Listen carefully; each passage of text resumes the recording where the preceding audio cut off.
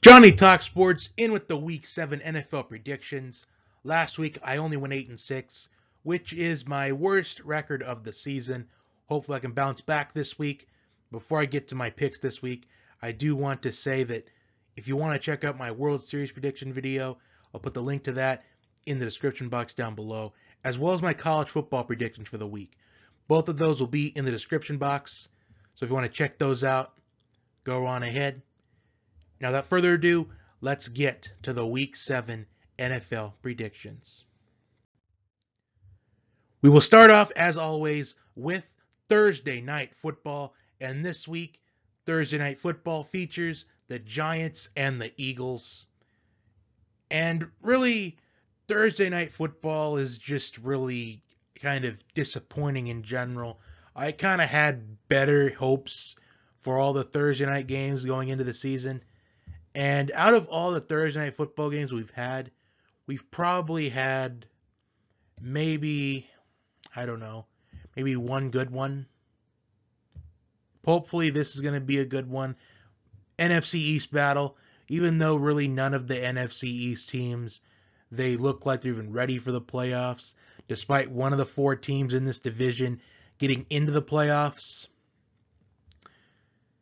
Both of these teams, despite not having a good record at all, despite only winning one game this year on each side, at least, they have really put in an effort this season.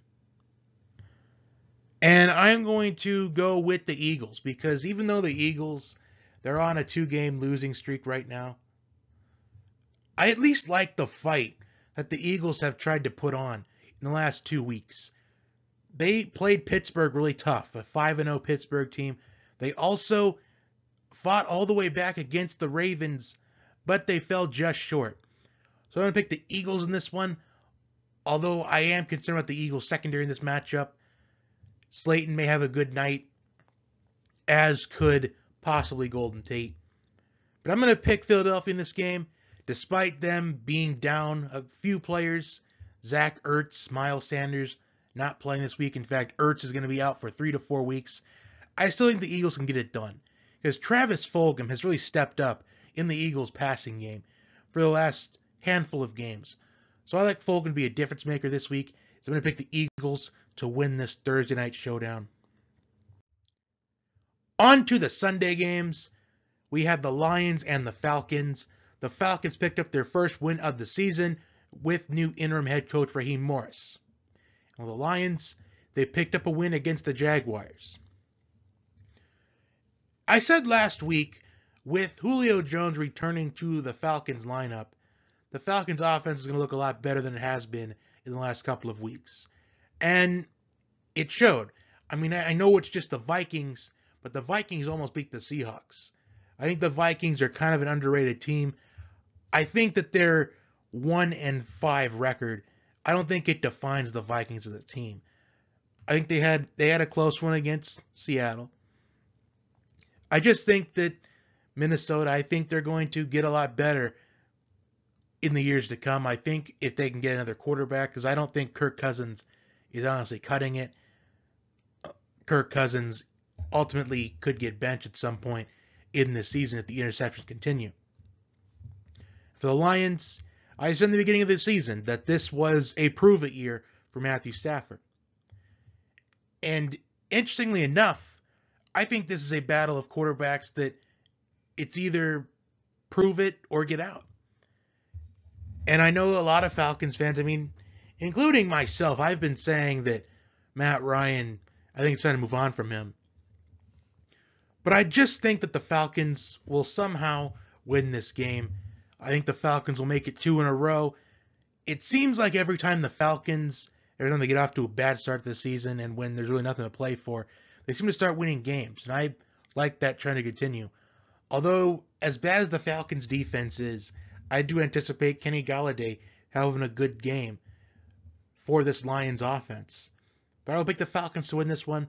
But I think it's going to be in the neighborhood of possibly 35-34, literally a 1-point victory for the Falcons. I think possibly the Lions will score a touchdown in the last couple of seconds in the game, they'll go for two, and they won't get it. So Falcons pick up a 35-34 victory. Next, we have the Browns and the Bengals. Now, this is the second time they faced each other this season. They faced each other on Thursday Night Football back in Week 2, and the Browns picked up the win. Now, what's different about this matchup, Nick Chubb dominated the game for the Browns offense, and now Nick Chubb is on IR.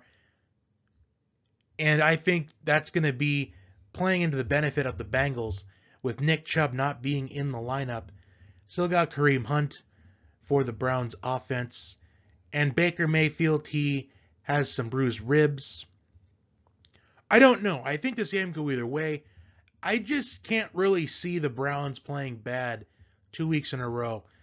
It seems like when the Browns play teams that aren't the Steelers or the Ravens, the Browns are like one of the best offenses in the league. Especially when Odell Beckham is more involved in the offense. And I think they're going to involve Odell Beckham in the offense this week, and I think they're going to dominate the Bengals. I think the Bengals could keep it close, but I just can't see it.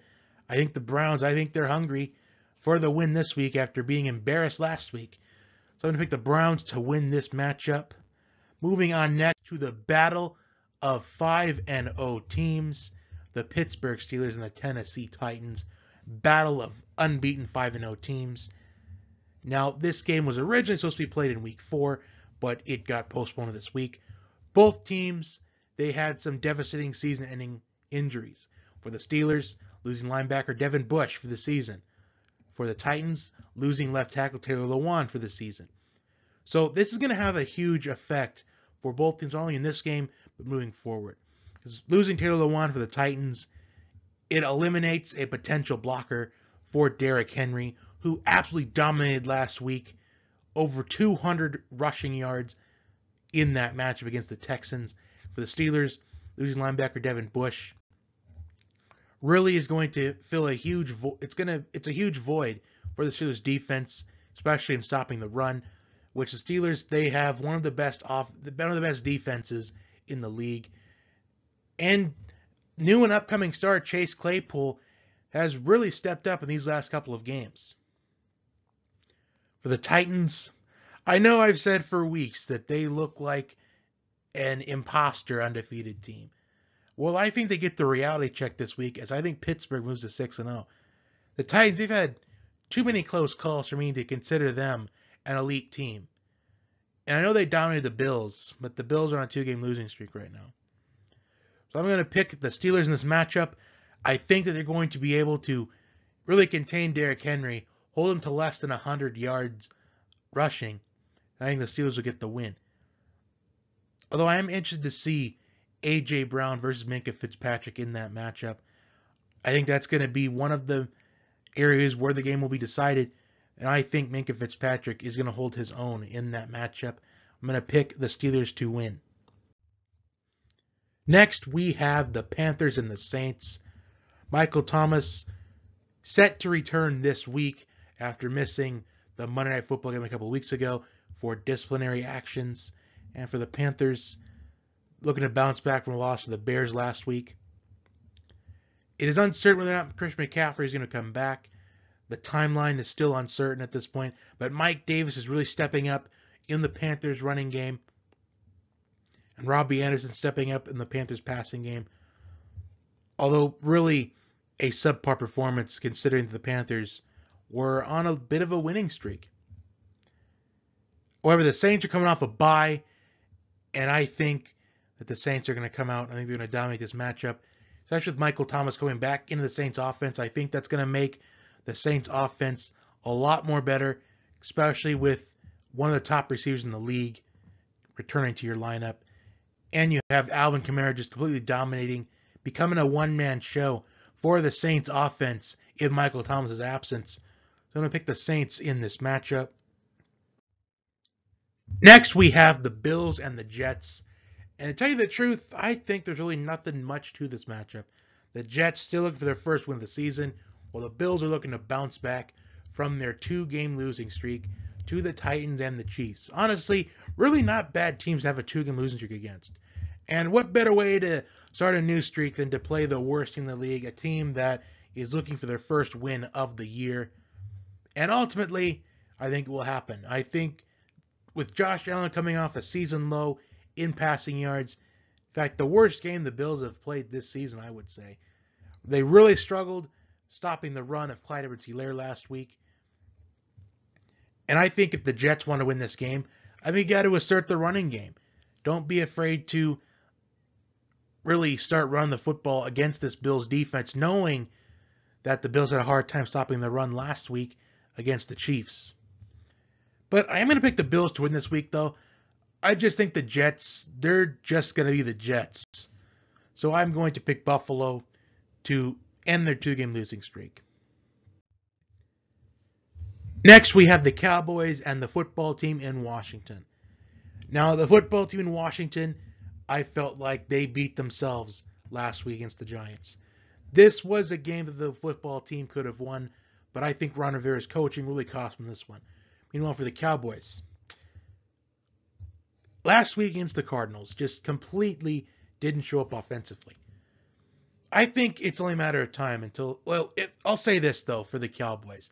If the Cowboys want to do anything this season, knowing they're in the NFC East, knowing they're in the worst division in the league, if they want to go anywhere, they have got to trade for a quarterback at the trade deadline. Because right now, I don't think Andy Dalton is cutting it so far.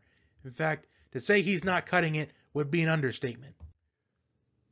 Although another option could be to actually sign Colin Kaepernick, but we all know that Jerry Jones doesn't have the guts to sign Colin Kaepernick. In fact, Jerry Jones doesn't have the guts to do anything to improve the Cowboys team. He put all of his eggs in the Dak Prescott basket, and look where it's at. Nothing. Completely blown out by the Cardinals in your own stadium.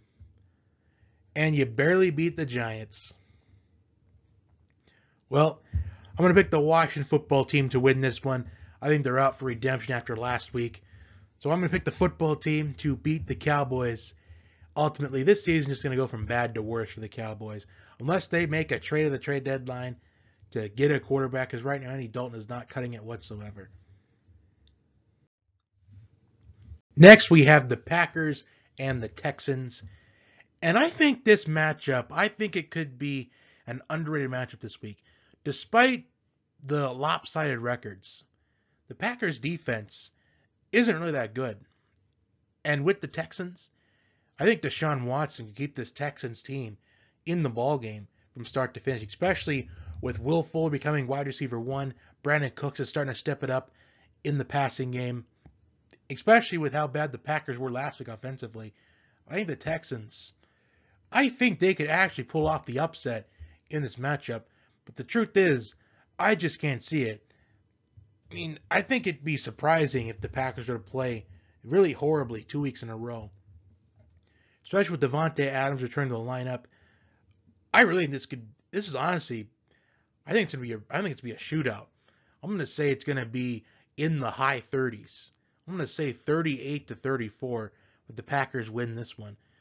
I think it's going to be one of those games where Aaron Rodgers is going to come back from behind, lead a 2-minute drive, throw the game-winning touchdown to Devontae Adams with probably about maybe 40-something seconds left.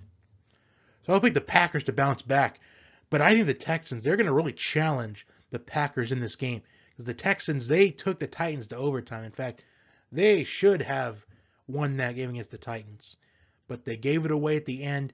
Bad coaching decision by Romeo Crennel to go for the 2-point conversion. So I'm going to pick Green Bay to win this matchup. Next, we have the Seahawks and the Cardinals. The Seahawks coming off of a bye, and the Cardinals coming off a huge win against the Cowboys on the road. They dominated the game from start to finish. That defense really dominated against those Cowboys. Russell Wilson, right now, to me, is the favorite for MVP. Kyler Murray, if he were to really go off in this last half of the season, I think he could compete for MVP, really challenge. But right now, I think it's about the Cardinals battling for a playoff spot. Because the NFC West, it's up for grabs between the Seahawks, the Cardinals, even the Rams. I can even say maybe the 49ers, if they were to step it up on offense. Despite losing so much on defense, they really still have a shot at really getting into the playoffs with the expanded playoffs this year. And the Seahawks defense really isn't that good of a defense at all. In fact, it is one of the worst pass defenses in the National Football League. And when you have receivers for the Cardinals like DeAndre Hopkins, Christian Kirk, even Larry Fitzgerald, despite statistically not really being effective these last couple of years, I think this stirs trouble for the Seahawks. I know they're coming off a bye this week. I know the Cardinals are going to be on way shorter rest than the Seahawks. I think the Cardinals, I think they pull off the upset in this matchup. I think the Seahawks defense, it's only a matter of time until their defense really costs them a game. Just think about it. They should have lost to the Vikings last week. Well, really 2 weeks ago they should have lost to the Vikings. The Vikings just kicked that field goal. The Seahawks lose that game. They had a close call against the Dolphins. I think it's only a matter of time. I think the Cardinals pull off this upset. I just think this Cardinals team, at least offensively, is going to be too explosive for the Seahawks defense to stop, even if Russell Wilson has the capability of winning the game by himself. I know there's talented receivers on the other end with Tyler Lockett, DK Metcalf. But the Cardinals defense, at least, they're showing some signs of confidence, especially after a game last week. I know it's against a backup quarterback, but performances like that could really be a huge confidence booster for a defense. So I'm going to pick the Cardinals to pull off this upset against the Seahawks, giving the Seahawks their first loss of the season. Next, we have the Chiefs and the Broncos.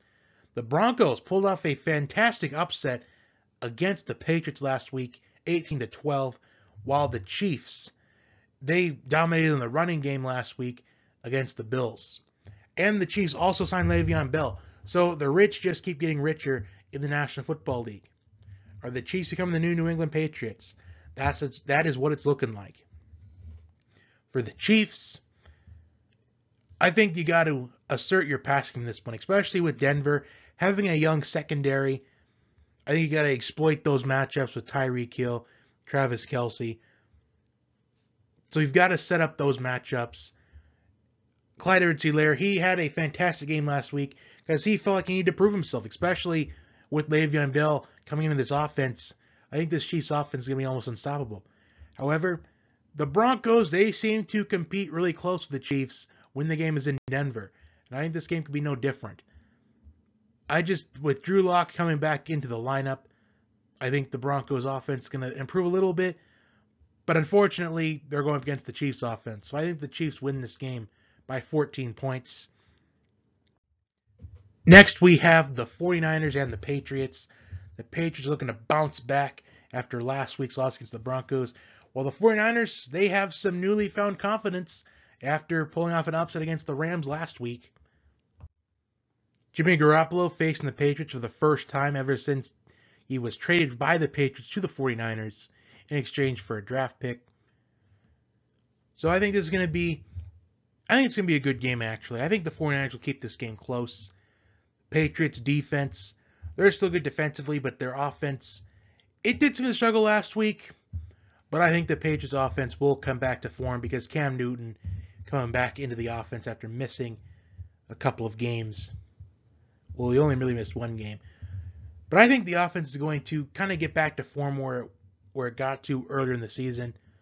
So I'm going to pick New England to win this matchup, but I think the 49ers, they will keep this game close despite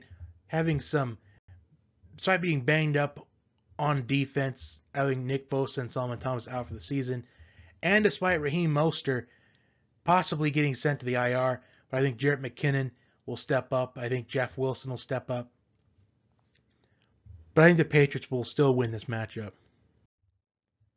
Next, we have the Jaguars and the Los Angeles Chargers. The Chargers coming off their bye week this week, which really wasn't planned, but the NFL had to adapt to their schedule this season. And for the Jaguars, they're officially entering the race for Trevor Lawrence. Could the Jaguars be replacing the Falcons as the spot for the race for Trevor Lawrence, a quarterback out of Clemson? Now for the Chargers, honestly, this Chargers team could easily have well, despite their record showing, they have lost all of their games this season by one possession. So the Chargers are probably a handful of things away in all of their losses from being undefeated. And this is with Justin Herbert, a rookie at quarterback. And with Keenan Allen suffering a back injury a couple of weeks ago, it's really uncertain if he will be back in time for this game. But I think he will probably play in this one. I would say probably questionable. Really not sure on that. But they have other receivers. They've got Mike Williams, who has stepped up in the passing game in these last couple of games. Also, a running game of Joshua Kelly and Justin Jackson, while Austin Eckler is still on the IR. I think if the Chargers, they can pull some wins together, by the time Austin Eckler comes back from the IR, this Chargers team, I think they're still in the race for the playoffs. And even if they don't, the future looks really bright for the Chargers, especially if Justin Herbert keeps playing the way that he is. And for the Jaguars, Gardner Minshew on the other side at quarterback. Honestly, the passing game was a lot better. Well, the offense is better when DJ Chark is in the lineup. But I still think the Chargers are going to win this one. I think they're coming off a bye. Really motivated to get a win here. And I am going to pick the Chargers to win this game. And by the way, Justin Herbert will get his first win as an NFL quarterback. Next, we have the Buccaneers and the Raiders. The Buccaneers, since week 1, looks like a much better offense. But unfortunately, the Buccaneers, they haven't really seemed to have their full weaponry of wide receivers. Because it seems like every other week, it's either Chris Godwin's out or Mike Evans is out. Or one of them is seeing limited action. And I think once the Buccaneers, when they get their full complement of wide receivers, their full complement of offensive weapons, I think the Buccaneers are going to be a team to watch out for. I think the Buccaneers, with this kind of a team, they could be one of the favorites to represent the NFC in the Super Bowl. And if you think about it, Super Bowl 55 is in their home stadium. And for the Raiders, they're doing pretty decent. They've beaten the Saints and the Chiefs this season. So can they pull off another upset against one of the top teams in the league in the Tampa Bay Buccaneers? The truth is, I don't think so. Last week, the Buccaneers, they dominated the Green Bay Packers, even their first loss of the season. And Rob Gronkowski got his first touchdown as a Buccaneer. And it was only a matter of time until that chemistry started working together. Because originally, Bruce Arians doesn't really use much of tight ends. Tight ends are more used for blocking. That's kind of what Rob Gronkowski was originally kind of brought in for, was to kind of build some blockers for the running game of Ronald Jones, Leonard Fournette. But now that Rob Gronkowski's into the mix in this Buccaneers offense, it's just another weapon to worry about for opposing defenses.